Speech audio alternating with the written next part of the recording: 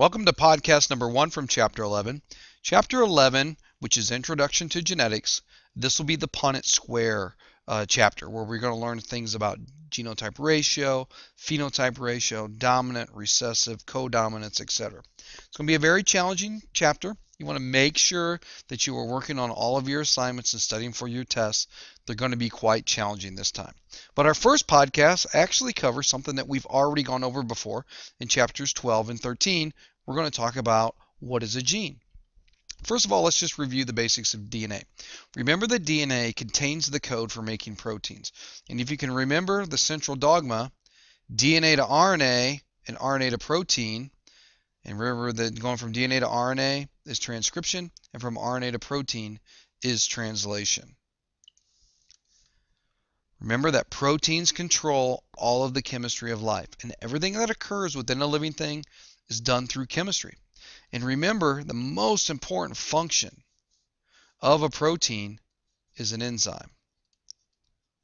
And remember, enzymes speed up chemical reactions by lowering the activation energy. So remember, when you have an enzyme, you should think of things like a substrate. This is the item that an enzyme works upon. And then you also want to remember things like the active site. This is the place on the enzyme where the substrate will fit. So remember, the shape of a protein determines its function, and that's nothing more obvious when it comes to substrates, active sites, and enzymes. And that's just a review of chapter 2, chapter 12, and chapter 13 stuff. Remember that DNA is made out of base pairs. Chargaff's rules: A pairs with T, C pairs with G. So remember, A to T, C to G. Remember, the sequence of A's and T's and C's and G's determines the construction of a particular protein. And remember, when we're talking about this stuff, we're dealing with codons. Codons are 3 base pairs in a row. And remember, one codon creates one amino acid. And an amino acid is the monomer of a protein. Okay, so actually, let's just get rid of that. One amino acid. So one codon equals one amino acid. Let's get rid of that there. Right. Just a review, previous chapter we had. And then finally, DNA is inheritable.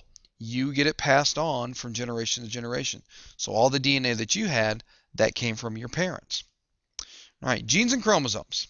What is a gene? A gene is a segment of the DNA that codes for a particular protein. And you may have noticed that that rhymes. So remember, one gene equals one protein. Some genes just simply code for RNA. So in that case, the one gene equals one protein doesn't apply. But 95% of the time, it does. One gene equals one protein.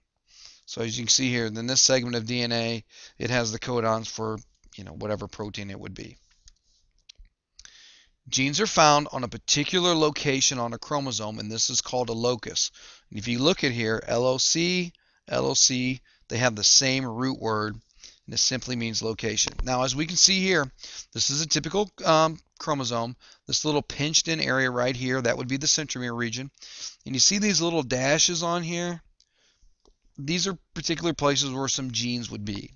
And as you can see here, this gene right here, its location is this gray band right there.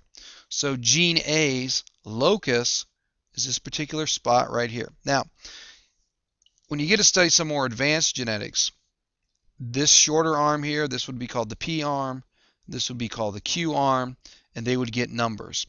And so this particular gene would have an address like your house would be. It would be like 821, it'd be like, let's see, probably referred to as this, like chromosome 2, Q, 221. Now, that would be its address, and that would tell the researcher that it would be on chromosome number 2, it'd be on the Q arm, and maybe the location 221. There's a certain sequence that goes to it, and it's actually pretty simple. All right? That will conclude the very first podcast from this chapter, starting you off soft and sweet.